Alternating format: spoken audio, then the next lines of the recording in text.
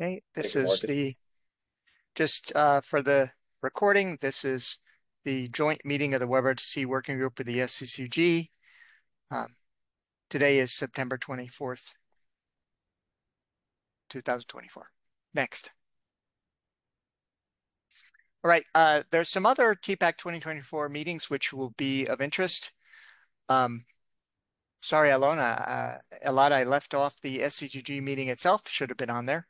But we have breakout sessions tomorrow. There is actually an RTC real-time web track. And so we're three things that are going to go there. And one of them is RTP transport. If you'd like to hear about this new API, which isolates the RTP transport aspects, please go to that. And we were going to talk about it in the WebRTC meeting. We didn't get to, so I guess we'll have your status update there as well. There's an addition, Eugene and Eric will be talking about the evolved video encoding APIs in a breakout session as well as in the joint meeting, which will occur later the week. And then there's also a sync on web meeting, which is synchronization of audio and video for new scenarios. So that should be interesting. And then on Thursday, we have our joint meeting with the media working group. Elad, do you want to talk about the SCGG meeting and when that's going to be? Yes, please. I think I might have put one here. So basically, I would like to invite you all. If you're interested, on Friday, we're going to have another meeting. And unlike the current meeting, which is kind of structured, there are presenters, there are presentations, and there is time assigned. On Friday, we're going to have something that's a bit more free, where people will just be encouraged to come up, pose, raise ideas, raise topics, and we can discuss. And we don't have to limit ourselves to just new web APIs and specs. We can talk about anything. We can talk even about, for example, the picking experience and the user experience. For starting screen sharing, we can talk about audio. We can talk about limitations that different operating systems present, anything you want. And of course, as normal, spec issues. So it's Friday. So, you can take a screenshot, you can take a picture, and you're very welcome to join us on Friday. So back to you, Bernard. Thank you. So go back. Okay. So this is today's agenda. We'll start with dynamic surface switching, which is the one WebRTC working group item. Then Elad will talk about captured surface control. Resolution of captured surface will be talked about by Conrad. We'll go to element capture from Elad and then wrap up the next steps. And we'll try to keep to time. We're 4 minutes behind, but hopefully we'll catch up. All right, next. I think you're all used to Zoom by now, but only thing to note is this to get into the speaker queue, the plus Q and minus Q in the IRC channel. And also, if you're feeling adventurous, you can join in the browser and then you'll do web codecs over RTC data channel instead of WebRTC. Okay, thanks everybody. And let's go to the next and hand it over to Toei. Yes, hello everyone.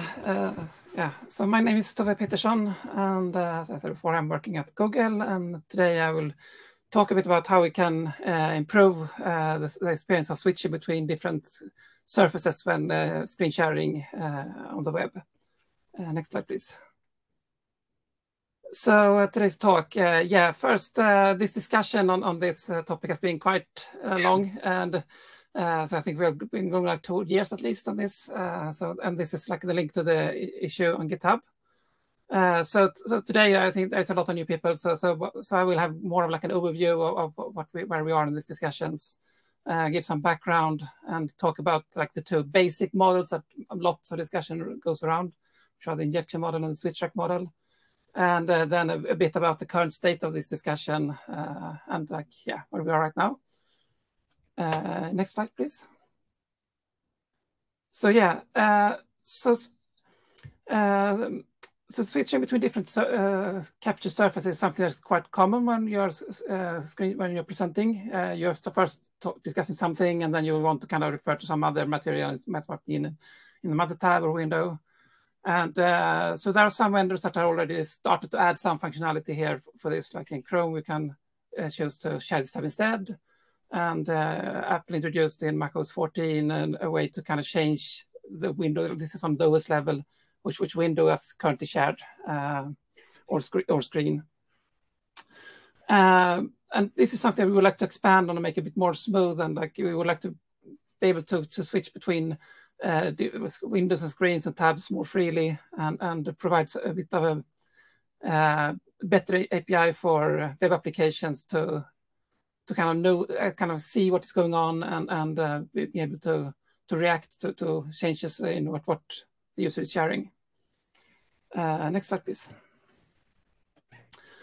So injection model is the first of these basic models, and this is what we have, which is, sorry, this is what, what is used both in Chrome for the tab sharing, and I would say also on this macOS functionality.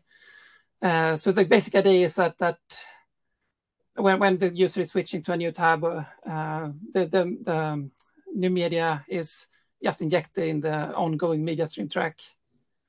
And this is mostly transparent to the application, so the application doesn't need to do anything, it just works. But at the same time, it doesn't really get any information on what's happening. And it kind of works quite well for applications that are like agnostic to what is shared. If you go to the next slide. There are some problems with this approach, and especially for applications that have a more intimate interaction with what is being shared. So one thing is that at the point where we're switching between the two different tabs, for instance, if we want to also notify the client, the application about that this is going on, there are some asynchronicity here that needs to be taken care of. We have the media is like asynchronous from what is happening on the JavaScript thread. So if we want to do this properly, we need to pause the media, then do the switch, and then start the media again.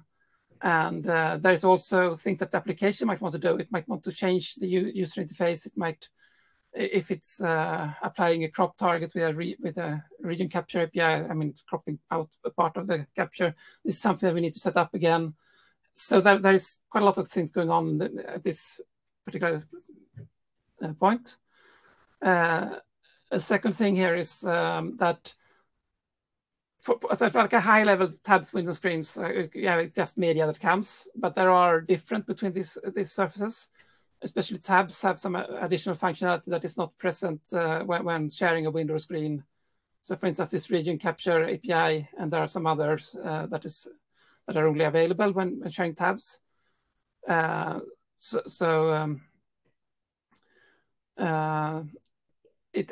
It's important for applications to know when these APIs are available or not, and when doing an injection model, you have like just one ongoing media stream track, and then this kind of track changes flavor while doing these changes.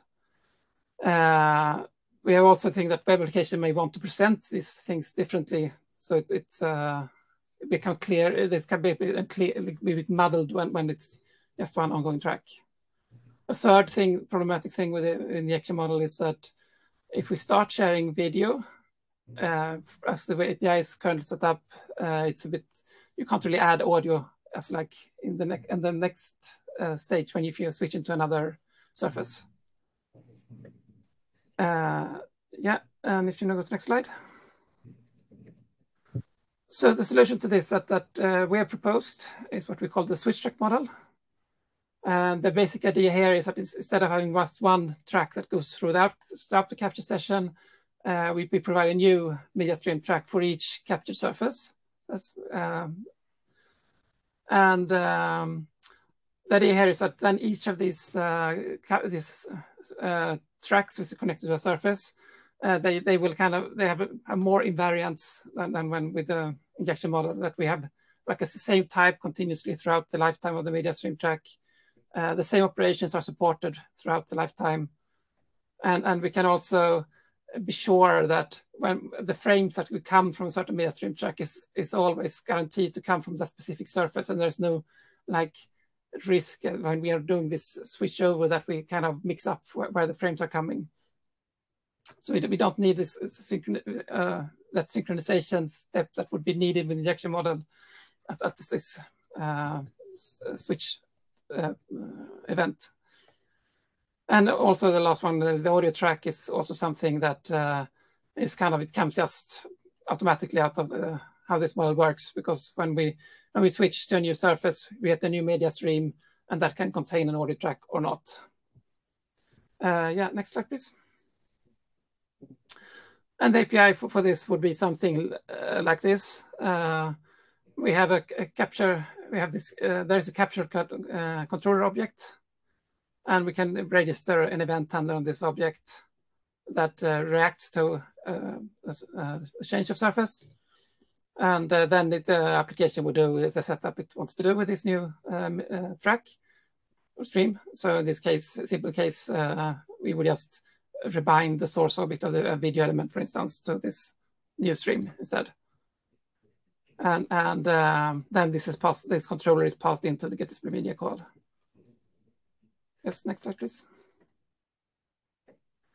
So yeah, so to be clear, the current state of discussions here is, yeah, this switch track model is kind of the model that we from Google propose as a solution. We would keep the injection model for the existing surface switching between the same types that is kind of completely implicit to the applications.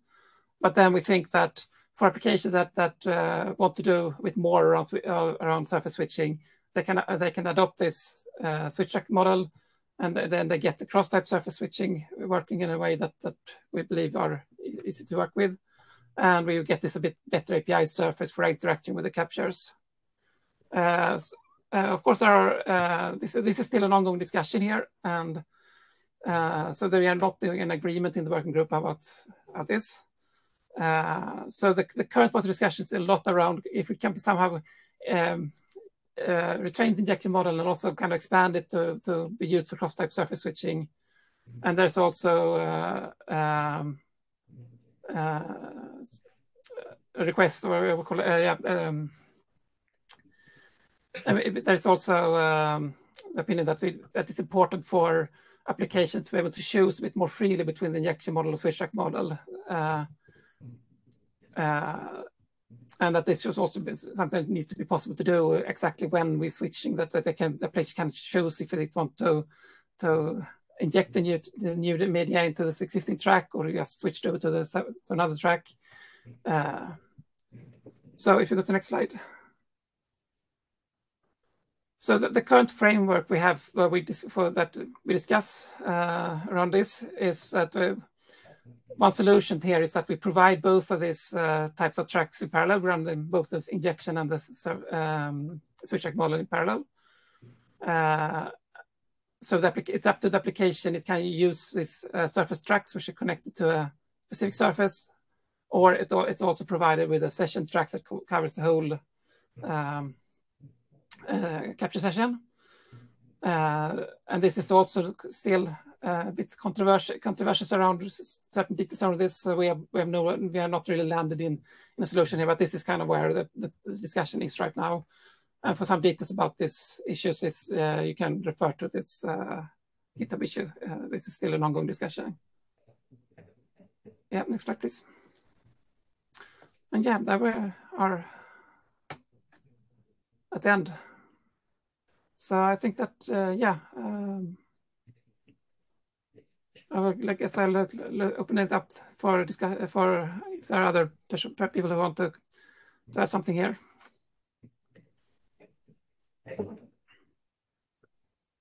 I've got a quick question for clarification, maybe. So when we look here, like, could you maybe say a couple more words about what the model like, how would both models be supported in parallel? Yes. So yeah, this. How would I say? Yeah. From the top in the diagram here, you have the kind of a depiction of the tabs that we are switching between, and the blue squares are supposed to represent the media stream tracks. So the two shorter tracks here is connected, one for each tab. So the media is flowing through these media stream tracks. And so we provide through an event, like with the switch track model, these are provided to the web application that first you get the first track, and then you get the second track. At the same time, these tracks are also fed into the like the session track. Yeah, and this is a bit controversial how this should work exactly. So the application would also have this session track available. So if it just doesn't really care about when switching occurs, it can just plug in the session track in the, for instance, video element or peer connection, and then it's done and doesn't need to do anything more. So that's kind of the idea. When you say in parallel, like, does it mean that we allow this or the other, or that we also allow both of them at the same time? Yeah, I mean, yeah, the idea would be to allow them both at the same time in this model. There is a queue in it. Oh, sorry, I didn't know. No, I just wanted to warn you as no, thank you. chair of the Bernard? Yeah, I just wanted to comment on this because I think, Tobe, you made a good case for why this kind of session model is kind of complicated and also potentially a little brittle. And so I'm wondering, it seems like doing both of them is kind of the worst of both worlds. And particularly, we would have had a session had power not intervened where we would have talked about exactly what goes into the track and, for example, how the audio and video is synchronized and stuff like that. And the splicing things together into that session track, it seems like it might be actually quite weird how that's done, and you'd have to specify it. So I'm trying to understand why absolutely we need both. Is it some kind of it's a backward compat issue, right? Yes. So yeah, I should have included some more code example here. So to some extent, this is to the switch track model it's a bit more work. It's not much work, but it's slightly bit more work for the application to deal with. So it in some way, if for an application that doesn't really care about surface switching, it could be nice to just have this simple, let's just call get display media, we get a track, and then we're done with it. So it's a bit to accommodate this opinions that have been raised during like various working group interim discussions during the year.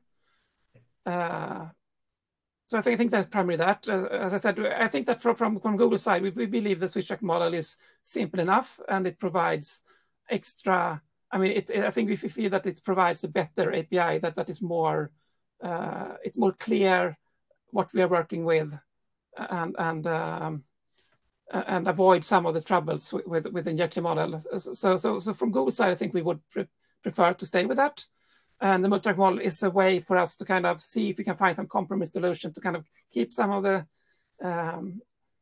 it's a bit backwards here, but so in some ways the multi-track model is a way to make things simpler for applications that doesn't really care so much, and it's at the cost of the model as a whole is more complicated, but the simplest way of using it is simpler than with just the switch track model. Yeah, I guess my question is if you get into the details and actually look at what this kind of amalgamated track would look like, right? One of the questions we were going to get into is, for example, how the audio and video would sync. It's pretty clear to me how that would work with a surface track model, but with a session track model, with the capture time wouldn't skip around, right? I guess you'd have to splice it in there so it's monotonically increasing, and then the audio, right? Would it all be aligned, or would it all the capture times be aligned? I mean, it seems like there's a lot of work to do in there to make it really a legitimate track that's seamless. Yes. So these are details that need to be sorted out if we will go with this. Yeah, I mean, I fully agree with you that yeah, what should I say? So it's kind of a way to kind of reach like a compromise around this. But I mean, we believe that the switch track model would be sufficient for the needs. So this is like an ongoing discussion, and I'm not sure if I should have gone into this detail right now, but it's kind of about where we are in the discussions in the interims at this point. Okay, thank you. Next, Janiva. Yes, so thank you.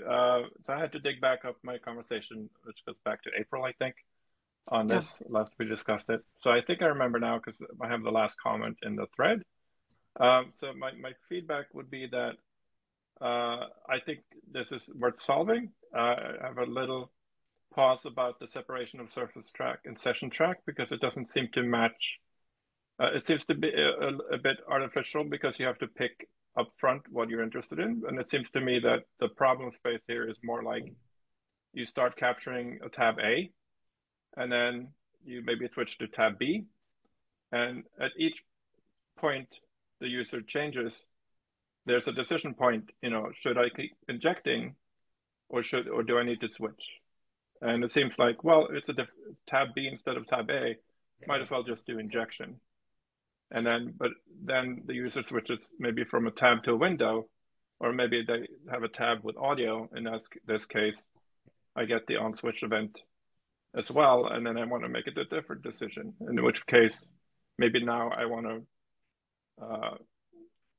basically take the new tracks that I'm getting from the event and use those instead. But then the subsequent switch after that could use injection again. So this distinction between surface track and session track seems a bit artificial. So the last sample, I can paste a link in the chat here on IRC maybe. I kind of proposed a surface. There was a long discussion, but if you look at the code at the end of that, I'm basically proposing that you register for a source switch event, and you can use that to be notified. The first benefit that you can be notified of source switching, whether you intend to use surface tracks or just rely on injection. So that's number one. And then basically you also have to stop some of these tracks. That's the other problem. So when you get this event, you can either choose to stop the old tracks and use because the event itself contains the new tracks, or you can basically make a decision right then and there by comparing the new stream. Does the new stream have audio? Does the old stream not have audio? And you can make a late decision on whether to use injection or the switch tracks at that point. So that was my last comment on that issue, and I would encourage to continue discussion there. And I would hope that.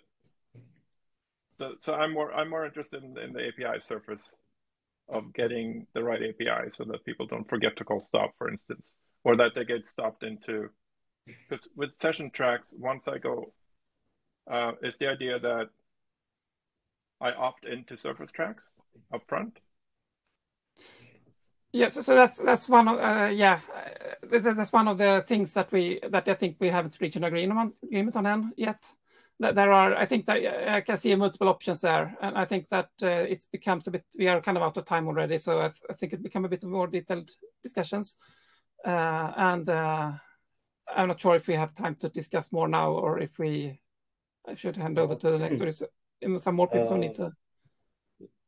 So you've not gone over time yourself, but unfortunately we started a bit late, which means the 20 minutes that were allocated for this discussion are now over, and I would have loved to give you a bit more time, but then it might come out of Conrad's time, and I don't suspect that we will reach consensus in the next 5 minutes. So maybe the action item would be to keep discussing this next interim. Does that make sense? Yes. Is anybody else interested in saying one last thing before we move topics, maybe? There's a queue. Yes, so would you like to? That's Felipe. Felipe, okay. But could we try to time bound it to the next 5 minutes? Mm-hmm. Yeah, I can ask very quickly. Just so my question was just looking at the API proposed there. That looks like the new event is receiving a new stream. But why not just receive a new track on the existing stream and reuse the existing add track and add remove track events that the app could use to realize there was a change there? So are you now? If you go back a slide or two to the code example, Elad, is this API you're talking about, Philip? Or was it the one that we also had? It hasn't updated for me yet. Yeah, Oh. that one. Yeah, okay. So sorry, once again, I didn't fully get what you're asking. Yeah, so it looks like this is introducing a new event so the event contains a new stream with the new track, but there's like, why not reuse the same stream, but just add the new track and remove the old track so that, the app could use the existing stream.add track and remove track event listeners. Because those events already exist, so that could be something used. Interesting. I have no answer to this. This is something that I don't know. I think it was discussed. I might answer this one. I think it assumes a bit much that, you do get a stream from Get User Media, but applications have a multitude of ways. We don't really rely on streams that much anymore, and it's very common for apps to take apart these streams, take out the tracks and put them in a separate stream. So you can quickly lose track of... forget about the stream and just use the original stream, track. Yeah. Okay. Also, adding another track to a stream that is locally being played, then you will actually play the audio that you're capturing. So there's also some compat issue there. So it's just better to create a new object, like a new stream or a new track array or whatever. Okay. Cool. Thank you. You're next. Yeah. So just to say that the injection model is working because it has shipped already, and it's working fine, and it's good. So it's true that in the future, when we add new features, like you switch track and then you have audio, we need to fix those issues. And except for the audio case, where I think we need to expose something new, I think that all the other issues are solvable. So Bernard, you mentioned some issues. Well, like it would be mostly for the audio case, right? And yeah. So like there was a previous issue related to not wanting the video frame from the news source to actually be sent before you vet it. And so I think we have like a solution for that as well with the injection mode. That said, the track mode currently with the just this event on news source, this seems good as well. So I don't think it's like having both model would be the worst of both worlds. I think it's okay, and I'm hoping we can solve those issues that you're mentioning. So it would be great if you could write them down on GitHub, on the GitHub issue, and then we dive into that. And if we see that it's way too complex, then we can always revise and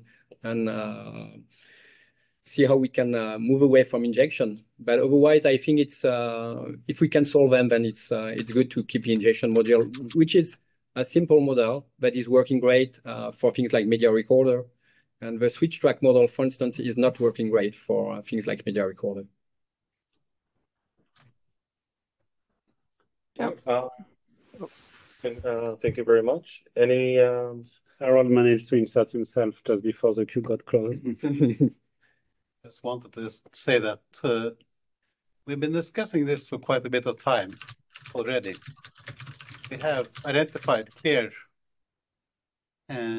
deficiencies of the injection model, and we seem to have solution to those deficiencies in the switch track model. We shouldn't block trying this out on achieving complete consensus. We should be learning from experience, not from theoretical arguments. So please make a decision. Go on. Well, I have the last comment on the issue in April, so I'm happy for someone to respond to that issue. Yep, I'll get back to that. I think we're close to consensus actually. Awesome. Thank you very much, everybody. Sorry to I have to cut this short, but we're 11 minutes behind schedule. So thank you very much, Tove. And I guess the next action item is to keep discussing and hopefully reach a decision relatively soon and maybe start experimenting in code and learning from that. For the notes, I think please add a chair item to decide what to do next if to move the discussion along. Thank you. Thank you, Bernard. Awesome. So now I'm going to talk. I'm going to try to keep it brief, but I'm going to go over time myself because I'm starting 3 minutes before I'm supposed to be done. I'm going to try to go fast. So reminder, what is captured surface control? So captured surface control is an API which allows interaction with the captured tab from the capturing tab application. Okay. So for example, let's say that you're using Zoom and you're using the Zoom web client or Meet or Teams, and the user happens to be capturing another tab and sharing it remotely. Maybe the user is still in the video capturing, in the video conferencing application, and they want to stay there because they want to see the chat messages and whoever is joining and leaving and other features that are built directly into the video conferencing application.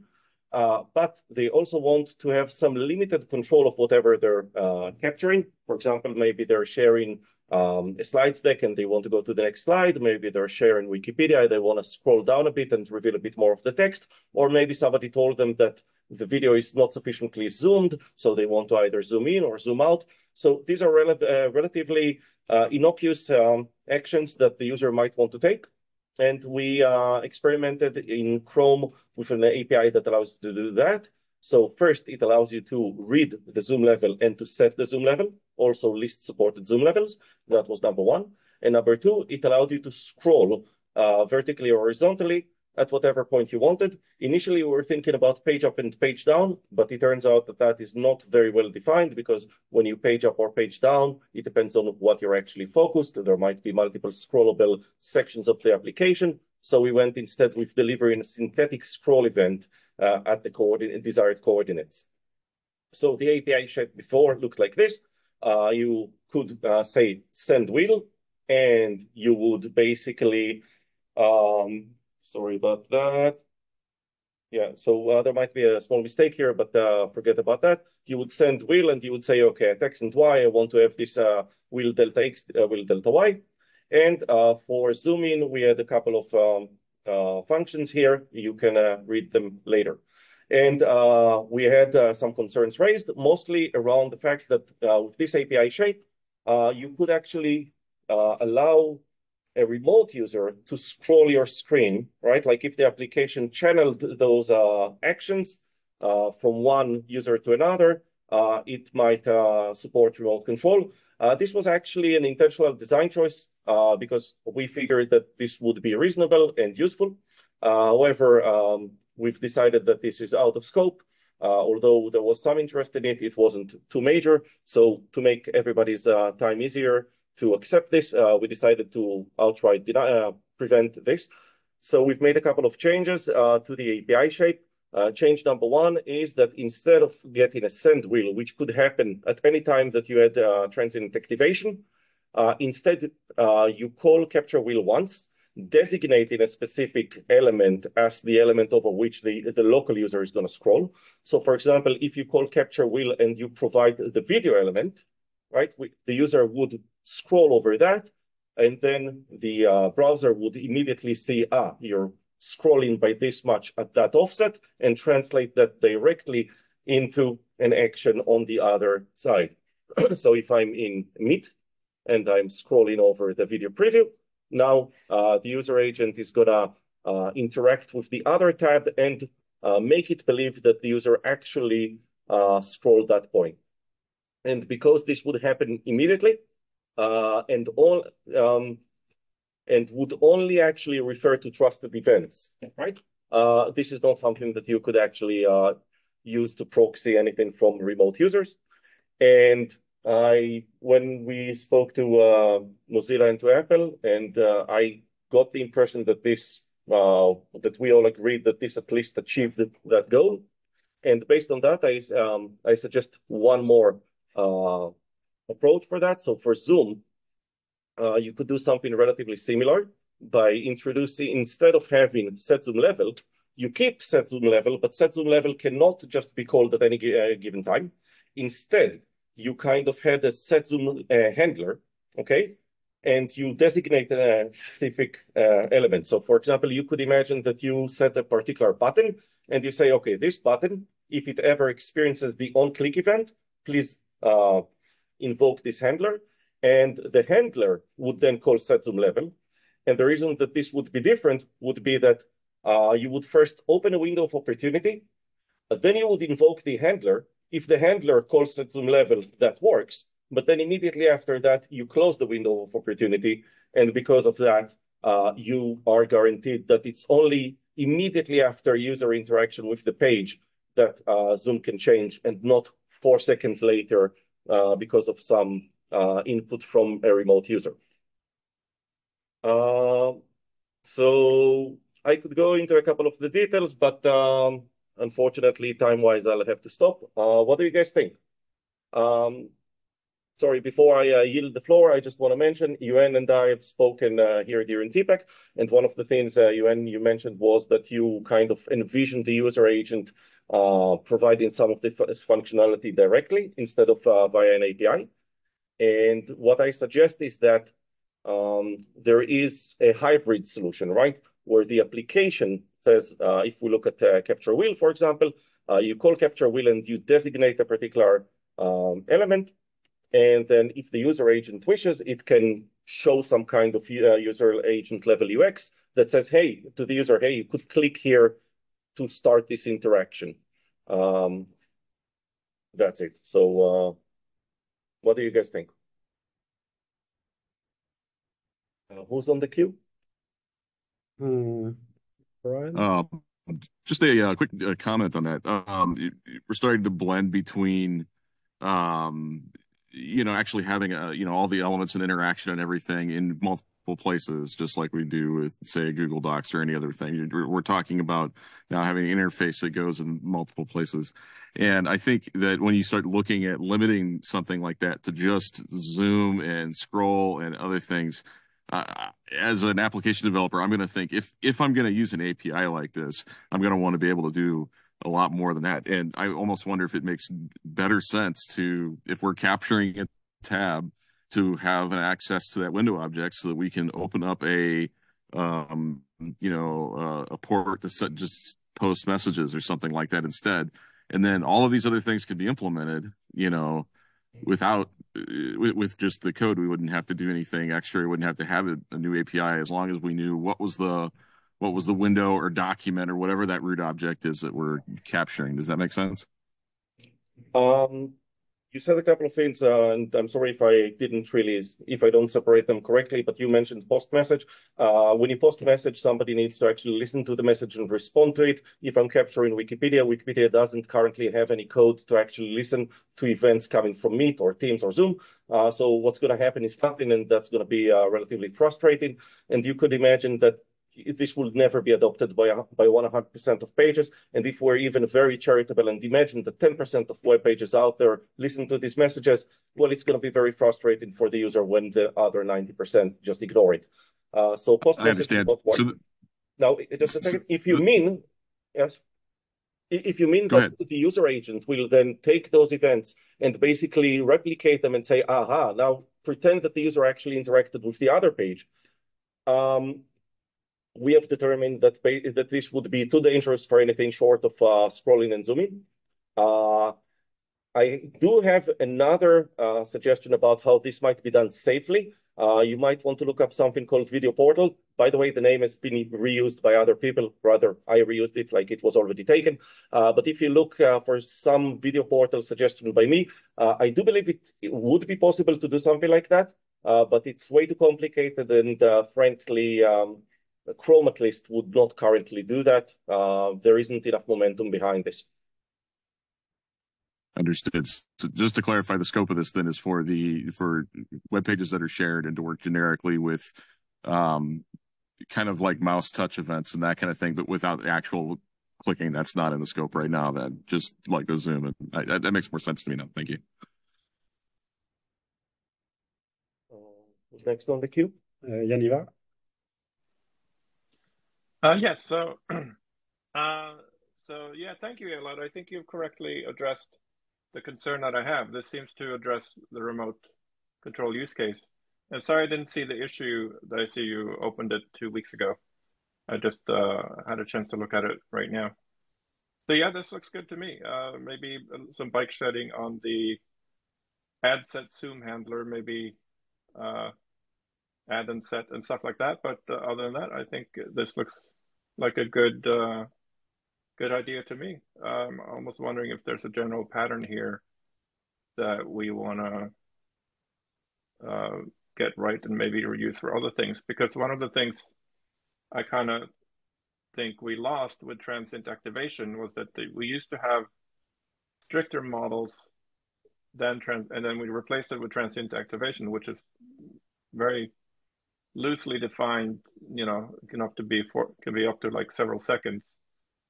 And we lost the strict association between a local action triggering something, which I think this achieves at reestablishing. So thumbs up for me. Awesome. Thank you very much, Jennifer. Sorry for being a bit brusque, just the time, but I'm obviously very happy that we agree. What's next on the slide, on the queue? Yeah, so I just wanted to check with the group that to get on the record that this proposal has addressed some of the security concerns that we've addressed so far. I mean, Jan Evers said it does. As far as I can tell, it does. Is there anybody who feels that there's something missing? I forgot one comment. I see you queue Okay. a task.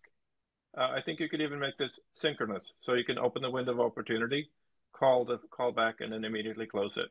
I think that should satisfy. Let's discuss that, but I think that we're generally on the same page, and we'll probably it's like this is purely technical. Yes. Let's go with that. I see Eric. So can we put in the notes that basically people in the room felt this addressed the security concerns? Thank you so much. I guess no objections. Okay, good.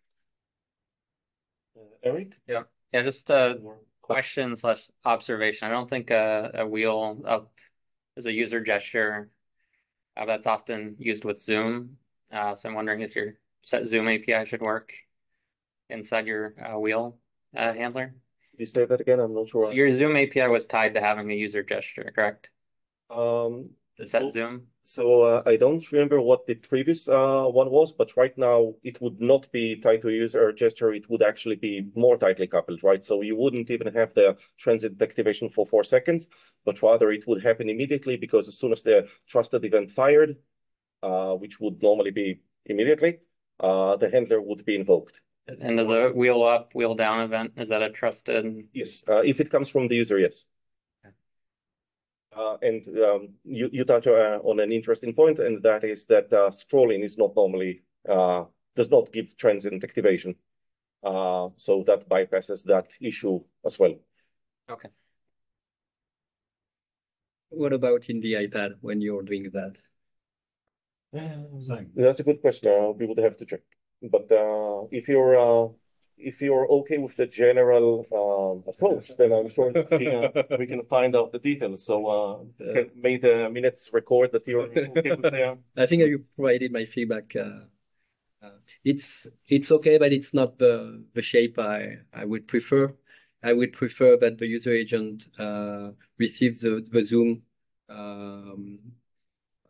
message and then forwards it directly, and that the web page would just say any Zoom that I receive. Actually, it's this big video frame that I'm displaying that should receive it, just like capture wheel. I'm not sure I got this, but unfortunately, we're still over time. So just the user agent does it. So no, it's just the web page says, hey, I want you to forward, but the user agent would be the one to forward. Yeah, just like for capture wheel, where it's like that. For the Zoom, that's already the case. Like that's both our implementation as well as the thing. So when you set Zoom, the user agent treats that as though the user interacted with the user agent on that tab, as though in Chrome, for example, as though you went to the 3-dot menu and it's like found the Zoom thing and clicked plus. Like it's indistinguishable between the two. We're going to have to move to the next topic, I think, or somebody's going to lose their slot. Yes. Sorry, Conrad. Thank you. Yes, the resolution of captured surfaces. Konrad Hofbauer from Google. Next slide. So to set the context there. So web application like Zoom, Teams, Meet limits get display media screen capture resolution using MediaTek constraints, width and height. They do this to conserve system resources and to adapt to where we sit on that resolution, quality, bandwidth, trade-off triangle. And the resolution of the surface that's actually shared, so of the tab or the window, the monitor, is relevant in this trade-off decision also. And with the resolution surface dimension here, it's both the physical resolution is important, so how many pixels are this on the screen also, but also the logical surface dimension. So how big is that surface in terms of resolution independent pixels? So what do I mean with logical surface dimensions here? Next slide.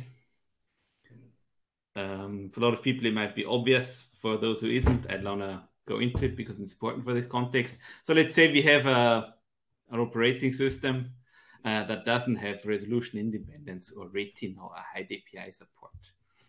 So if we have here 3 screens, which are the same physical size, let's say these are all 27-inch screens, but different pixel resolutions. One is 1080p, one is 3K, one is a 4K screen. So if an element is defined here by the sizes of stuff, let's say fonts or a button is defined by how big is that in terms of pixels. And that means if we get more to the right here, the more higher resolution the screen gets, the smaller stuff gets. So every sharpness stays the same, but everything gets smaller. And this, with these really high resolution screens, this became a problem. Next slide. So that's why the operating systems nowadays, all of them have resolution independence, which means the size of stuff is actually based on a logical resolution that you set in the settings. So even though my same 3 screens here now have different physical resolution in terms of pixels, there is a concept of a logical resolution which defines how big the size is. So with higher DPI screens, stuff doesn't get smaller, but it gets sharper. Now this logical resolution, 1080p here, for example, in this example, but the user can really set that where he wants that, is a good indicator or proxy for how big or small things are on the screen. And that's why important in capture then also. Next slide. So this is how this is done in the different operating systems. On Mac, you directly set that logical resolution. On Chrome OS, you move a slider and you get a percentage. What's the percentage difference between physical and logical? The logical one is usually smaller. And on Windows, you set a scale percentage there. Next slide. So if we capture a surface there are really 4 resolutions involved there. So the first one is the physical width and height of that captured surface. So how big is that window that I'm capturing in terms of pixels on the screen? Second one is the same thing, but in logical pixels, as in how big is that in this resolution independent pixels. Third one is the constraints, the width and height that's set through MediaTek constraints. That's an indication what the application would like to get in terms of resolution. And the last one is then if on the track I call get settings, I get this MediaTek settings object, the width and height there. So this is what we actually get then in the end from the capture on the track. After the constraints have applied, that's important there. Next slide. So today we have the last 2 things, the constraints and what we actually get. But next slide, we don't have these 2 things up there. And what I'm aiming at is we would like to have these things. We would like to know these things. Next slide. So the problems to solve with the API proposal that's about to come is we don't know the physical resolution of the thing that we're capturing. once a constraint is set, and then, for example, the window or tab gets resized, because what we effectively get back is the constraint resolution. We also don't know the logical resolution. You might think, hey, we have device pixel ratio and window screen width, but these are all things about the screen on which the application tab runs on, and not about the thing that's captured, which might be on a different screen. And then what complicates this even further is that we might have up-rendering tab capturers. So a tab capturer that says, hey, if you have a very small browser tab that you're sharing that's only 300 pixels wide, I actually give you a bigger resolution than what's in there to make this look better. Next slide. So the proposal is to exactly expose these two things, which then allows us to address all the before mentioned problems. So of the captured surface, of the window tab or monitor that I'm sharing, what's the physical width height, what's the logical width height. Next slide. So what would this allow an application to do?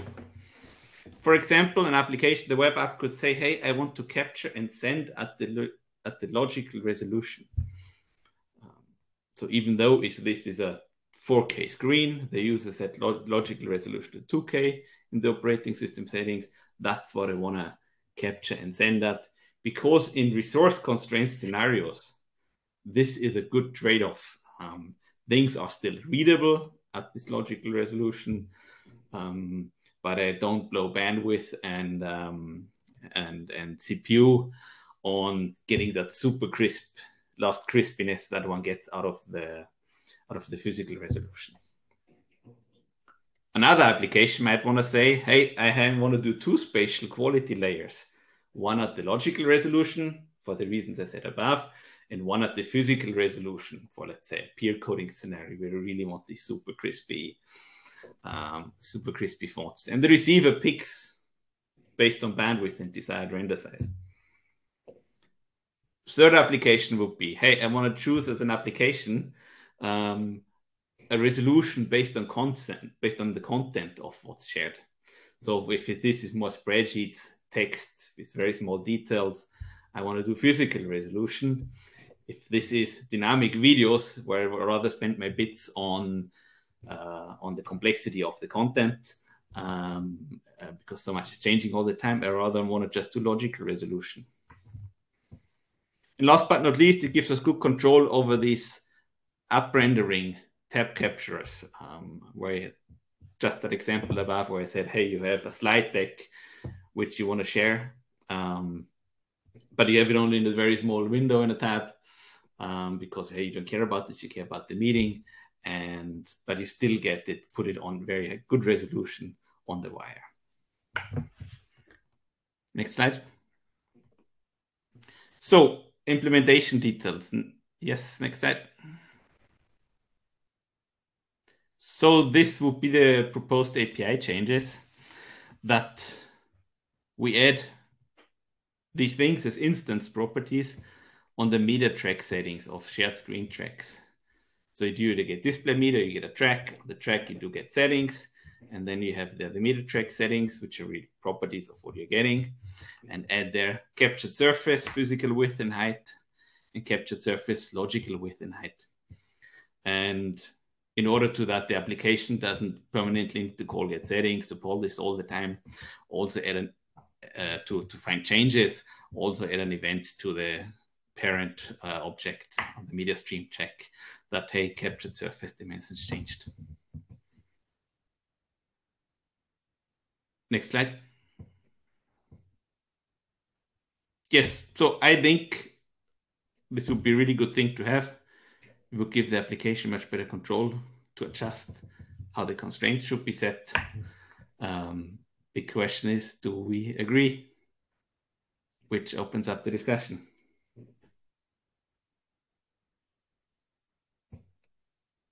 Janivar is on the queue.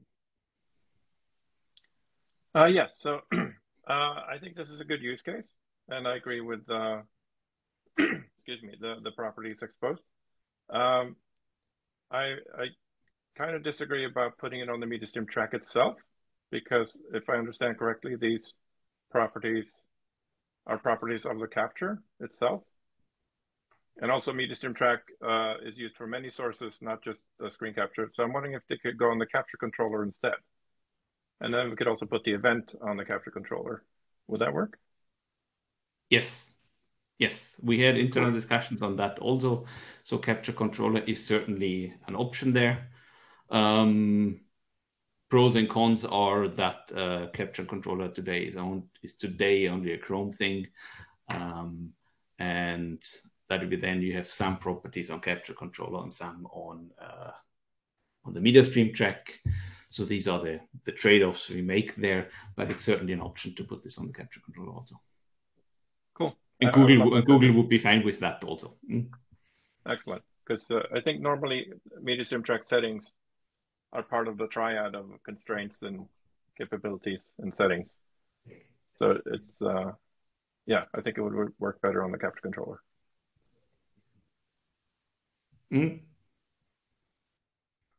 Next. Yeah.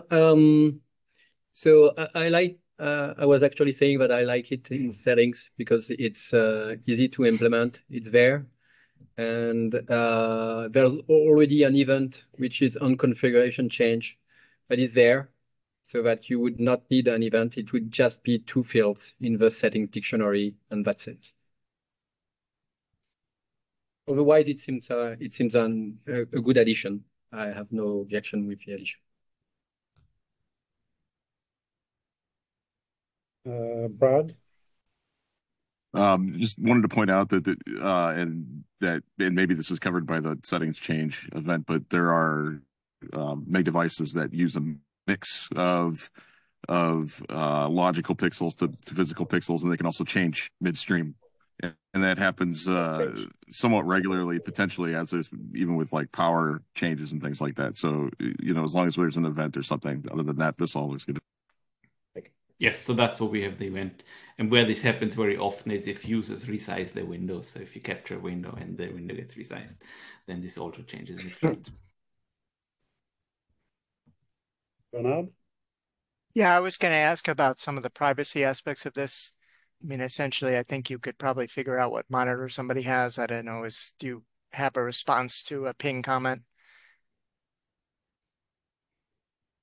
I mean, today, if the application doesn't set a constraint, then in practice you get the physical resolution if you capture the screen.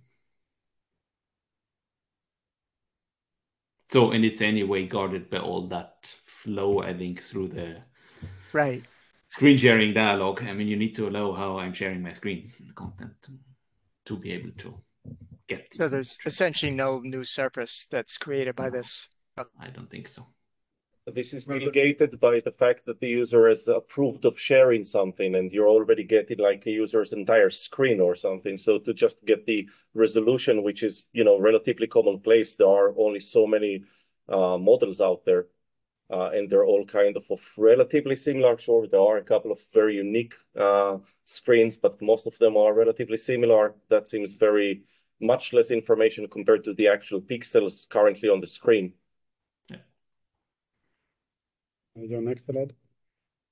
Yeah, I wanted to ask you, could it be that there's actually benefit to having a distinct event? Because, as an event comes to show more and more changes, it means that whoever's listening to that event needs to now go and check many things. Okay, what has changed? Yeah, maybe. So I think that maybe, I would personally prefer it on the controller. Because I think, like Ivar, that it fits better with the mental model of this is what you're capturing. It's not the stream of frames that are coming in. It's the actual thing being captured. And having a distinct event means that processing it is going to be a bit more efficient. Maybe, yeah. I mean, that's my preference, but it's not blocking. It's a very small preference, and your argument is also okay. So would I be correct in reading that you would be fine either way? Yeah, I would not block the event in capture controller. Yeah. and the So- properties too. I mean, yeah, it's either one or the other. Yeah. So long as they're in the same place, you're fine with either. You've got a preference for the settings, but the other one works fine. Awesome. Yeah, we're getting So- this in the notes. Sorry, not to jump in, but I thought Ewan made a good point. If we could actually reuse the existing event, I might be okay with it on the media stream tag too, not to just totally be floating here, but I'm also flexible. Okay, so if I withdraw my own opinion and say that I've changed my mind, do we have consensus?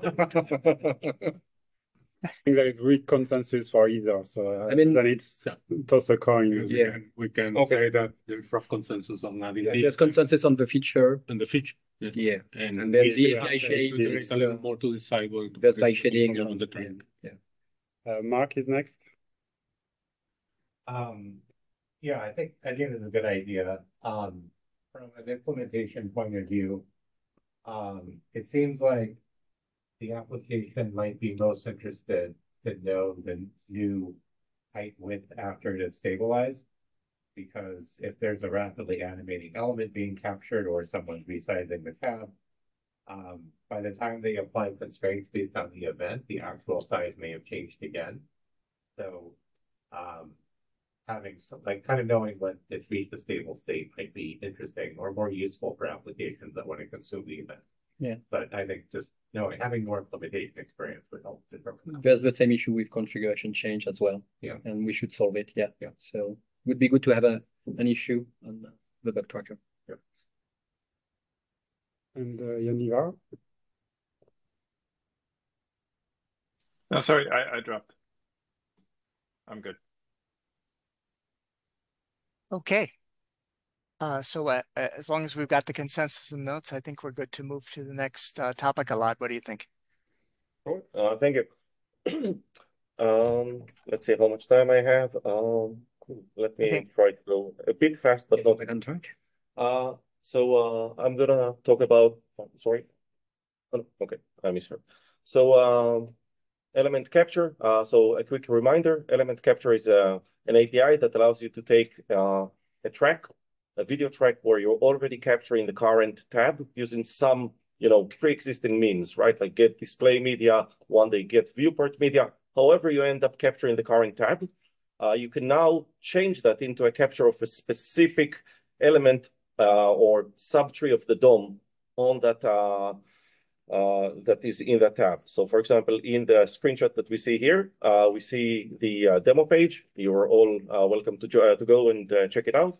But basically, there is where we take the capture of the entire tab and we transform it into a capture of just the blue element over there. And you will see that it magically erases both the occluded content, which is the green box, and there was also the partially occluded content of the red box that if you that you can see pokes through the blue one, but not in the capture, right? So if you look at the bottom where the actual red, blue, and green are, you can see a bit of the red box through the blue box, but in the video element that shows what we're actually getting from the capture afterwards, it's gone. So I want to do a very short case study of one way that this is used in Google Meet, okay? So in Google Meet, one thing that we have recently shipped is called Meet add-ons. And with Meet add-ons, you take a third-party application and you just iframe it directly in Meet and you can use it. And other users could potentially also iframe the exact same application. And some users might not be able to do so, maybe because they're on mobile and maybe that was not developed yet. Maybe they lack the credentials to actually load the application or log into it. Or maybe you're actually inside of the application, you're presenting or you're interacting with some user-generated content that's strictly yours and you've not shared it with anybody else, so they cannot load it. So what you would do in such a case is you would go and you would press share and you would capture the current tab. You would then restrict that capture to only the iframe, and then you would be transmitting that remotely so that users who cannot load the content can see it too.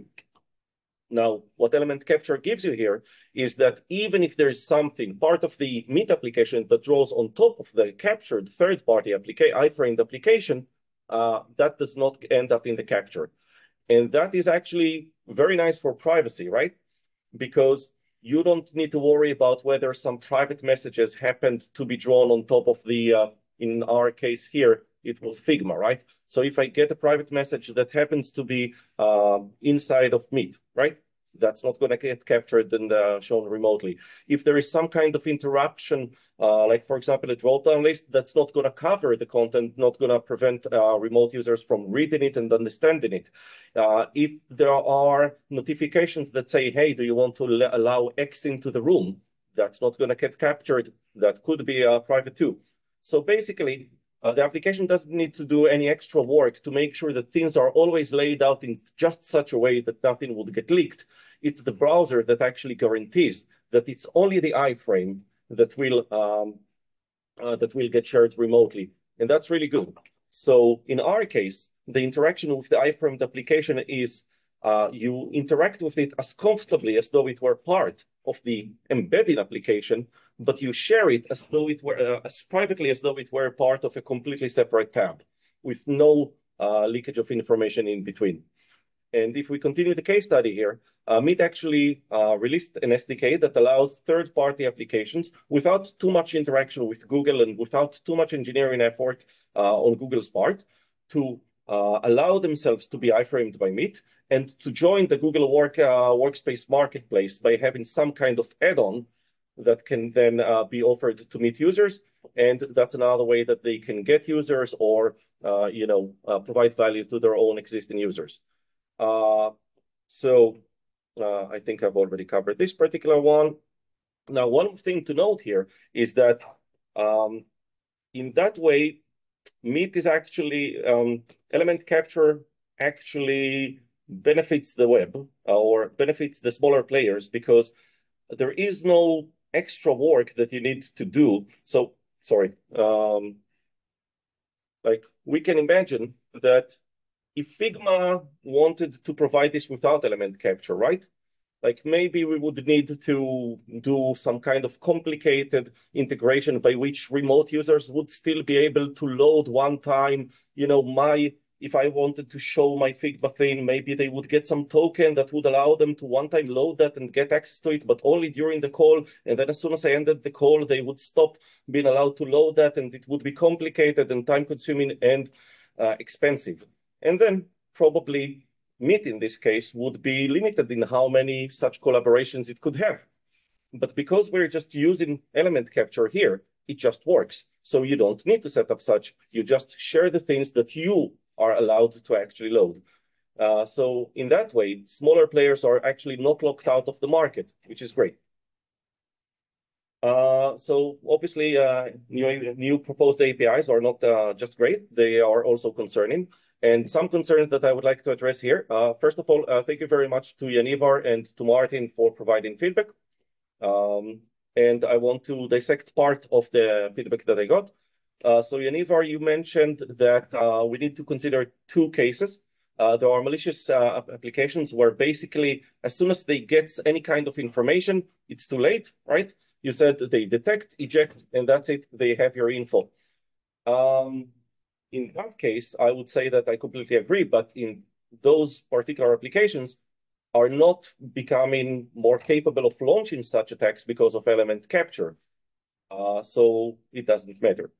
And then the second type of application that you noted were those mainstream tracking libraries. And here I disagree with the feedback because I think that tracking libraries generally avoid APIs that prompt the user at all. And even if they were willing to prompt the user, I think they would more go for geolocation or something like that. That's relatively, it seems innocuous and then gives them a lot of benefit.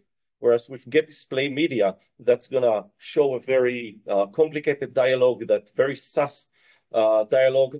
And then even if the user were to interact with it and choose to share something, in order for element capture to be part of the story here, the user needs to share the current tab, which is very unlikely, right? So, and in any other case, element capture is completely irrelevant. So because of that, I think that element capture does not change the story from that perspective. Maybe you've got other criticism of the API, in which case we can discuss that. Second is Martin, You said that you think it would be trivial, possibly even trivial to for the embedded application to basically left, just so you know. Okay, sorry, but what Martin, thank you. So what Martin said, and unfortunately you won't be able to contradict me now, but maybe Yanivar could stand in for him. So Yanivar, Martin said that it would be possible for a third party for the embedded and the embedded application to basically replicate this thing without capture. I think specifically thought about Google Docs and Google Meet, and I think that this is too narrow a case because if the same company owns both of them, then yeah, sure, in that case you could do something. But once we go to two applications that are do not belong to the same company, then suddenly it becomes a lot more complicated, and all of the arguments I mentioned before apply, especially the ones about smaller players. So apologies if things were a little bit confused, but the time pressure got to me. I want to say that the conclusion is that element capture is a useful API, and its experimental deployment in Chrome has been a success, in my eyes at least. Element capture does not increase malicious actors' power to harm the user. Obviously, if anybody disagrees, you can explain why. My basis for this claim is arguments that I've made, over the last 2 years, not in the last 10 minutes, but also the fact that Chrome privacy and security experts allowed us to run the origin trial is proof that they were convinced of the validity of our own arguments, and they do not do so lightly. So I think that element capture is generally a good thing, trademark for the web, because it reduces engineering costs and makes collaboration between different applications possible and even trivial, whereas otherwise they would be very difficult to achieve. And because of this cost, certain collaborations would not be pursued, especially those between a big application and a relatively small application. And now, please tell me how everything was wrong. Who's first on the queue? Yanivar. Yes, so thank you for that presentation. To give some context, thank you for including the link for my comment there, so people can read my comment in context, which is from yes, Mozilla. The link is there. Yeah, the standards position issue number 857. So correct me if I'm wrong, but element capture, it's not just iframe capture, right? It's any element. Mm-hmm. And it still allows capture of occluded content, correct? Correct. Yes. So that was the context for this comment, and why Mozilla is not in favor of the API, because capture of, premise of it's true that a lot of the existing vectors of get display media, there's a lot of stuff people can do already, but it requires flashing things on screen or doing overlays that are semi-transparent or something that is at least remotely visible. And I know Elad would say you could do it semi-transparent where people can't see it, we can still read the data. But the thing is that that's not the same as openly capturing occluded content. And the comment there about detection is that detection can often be too late. That was point one. And the second point was that if you can do things in the dark where things are occluded, then we have to worry about not just openly malicious websites, but also tracking libraries that once they can get away with things and not be detected in any way, then tracking libraries suddenly might feel that they can do that, whereas before they probably wouldn't risk it. Like a tracking library wouldn't risk a get user media prompt, for example, or a permission prompt. So I would encourage element capture to follow the lead of Get Viewport Media to implement the cross-origin isolation. And I think if we have co-op and co-op, a lot of these concerns go away. And I think that would change our opinion on it. So Yanivar, did I answer correctly that if we only allowed element capture to run on tracks that were obtained using Get Viewport Media, that would be a reasonable approach in your eyes? That would be okay for me, yeah. I think, because then you have it's not a zero concern issue because you can still read information from local rendering. But personally, I think, just speaking for myself, I think that would be the main issue for me. Yeah, once you can isolate the page so that the malicious page can't bring in. You can still bring in iframes, but they're either credential-less or they require corp. And I think that's much better from a security perspective. Also, I'm going to repeat this again just to make sure that I got it correctly. I don't want to put any words in your mouth, but what I'm hearing is if element capture only works for tracks obtained using get viewport media, Mozilla would, after some debate of specifics, support this API. Did I get that right? Well, I can't speak for all of Mozilla, but I think that has a good shot of going through. Yeah, we'd have to check with Martin as well. Okay, thank you. Who's next on the queue? Me.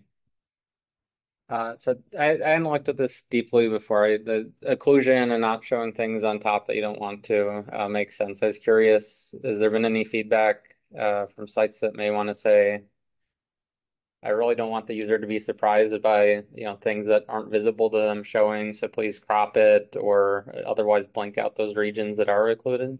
Blank out, no. Crop it. There is another API called region capture. And one more thing to note is that you cannot accidentally use this API, right? Like you have to explicitly choose to do so.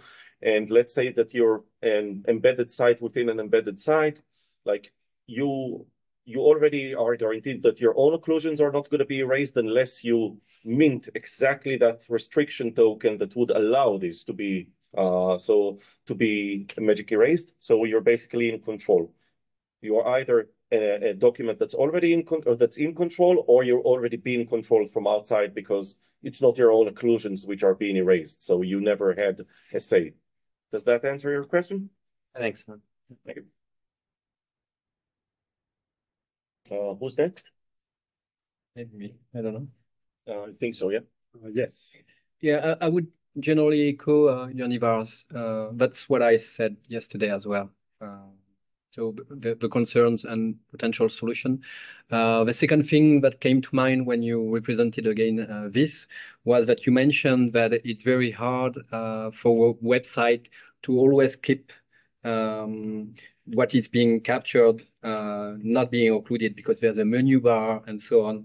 And I tend to agree, but I wonder whether there's not the possibility for a CSS property or something like that, so that the user agent would actually do that for a web page, so that the web developer would be free of optimizing too much this. Because in most cases, I would guess that this occlusion in the use case that you're presenting is happening like for a very limited amount of time, and it's not that much big a deal to actually change a little bit the rendering to prevent occlusion.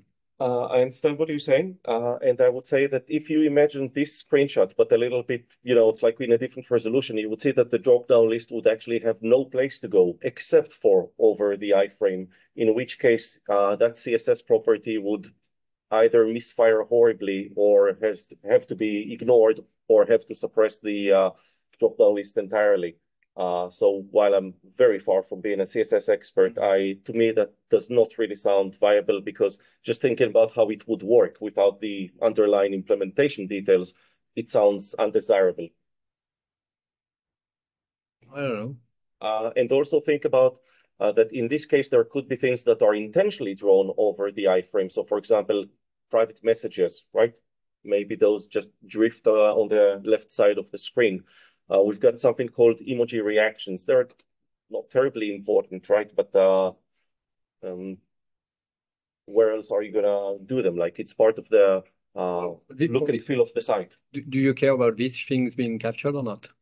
Generally, you would prefer not to, but in the case of emoji reactions, I would say probably not the most terrible thing in the world. Messages, yes. Drop-down lists that block the user from seeing things, yes.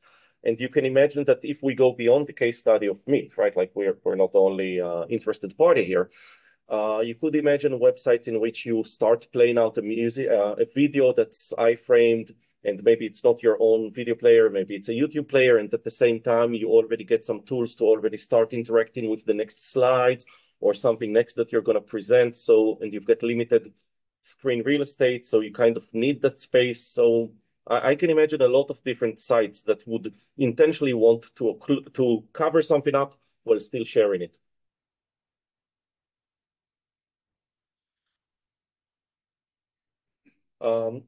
Yuan, did I hear correctly that you like any of our, that if we subjected this to the same limitations as Getty Viewport Media, you would support this or at least not block? Well, again, I should talk with colleagues, but that's what I said yesterday. For the minutes. It seems like a nice addition to prevent things to go bad. And in your case, the iframe actually wants to be integrated. So it's clear in that case that they will try to abide by these rules to be captured nicely, and even if being occluded. So it seems that it fits your actually end goal and your application model. Okay. Just want to make sure that we thank you, and just want to make sure that the minutes capture this correctly and not over optimistic. Okay. Who's next on the queue? No one. Okay. It's 6:03. Well, we actually made it to the end of a meeting without a power failure. So that's a plus. That's good. The first for us. And I think we're done for the day. Any other closing words, Elad? No, just for those who joined a bit later, I just want to remind you that we're going to have another meeting of the Screen Capture Community Group on Friday. And this will be a much more open for participation kind of thing, less structured, where people are encouraged to bring up their own ideas. And just so we know what kind of interesting problems we might want to tackle next. So if you are not otherwise engaged, please join us on Friday. And you can reach out to me if you need the link. And the link is also on the main page of the Screen Capture Community Group, which is w3.org/community/SCCG. So, and you can find a link to the details there. It's the latest post. Yes, I'd like to remind everybody tomorrow we're having the real-time media track. So 3 hours worth of presentations there should be pretty interesting. So thank you, everybody. We'll see you next on Thursday at the joint media WebRTC working group meeting. Thank you. Thank you for taking notes. I think I managed to book.